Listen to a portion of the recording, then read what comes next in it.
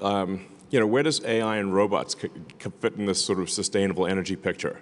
Like, is that just like some weird side project, or what? But it's because what we're really aiming for here is maybe a better way to think of it, rather than sustainable energy, is sustainable abundance for all. So if you think about, like, what is the future that would, what's the most exciting future that you could possibly imagine? Like, what does that future look like? It's worth thinking about that. Just imagine a future. What does that amazing future look like? How about a future where you can have any good or service you want at will? A future of abundance for all, where really anyone can have anything. It sounds impossible. It sounds like surely such a thing cannot be the case. But what I'm here to tell you is that that will indeed be the case. That the future we're headed for is one where you can literally just have anything you want. Like, if there's a good or service you want, you'll be able to have it, and ultimately everyone in the world will be able to have anything they want. What's key to that is robotics and AI.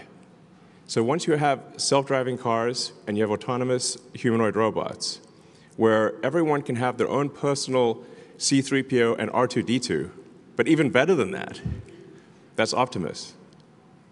You can imagine like your own personal robot buddy that is a great friend, but also takes care of your house. We'll clean your house, we'll mow the lawn, we'll walk the dog, we'll teach your kids, we'll babysit, and we'll also enable the production of goods and services basically with no limit. And when you combine that with sustainable energy from the sun and batteries, we can also, at the same time, also maintain a great environment. So that, I think, is the future that we want. A future where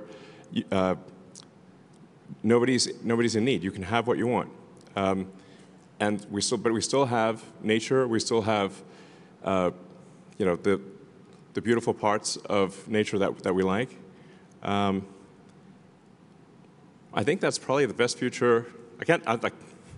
What other future would you want? I think that's like the cool future. And also space travel, let's not forget that.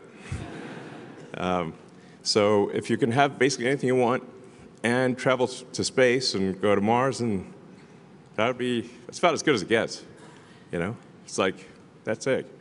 So that's really what we're trying to do, is take the set of actions most likely to lead to a great future for all.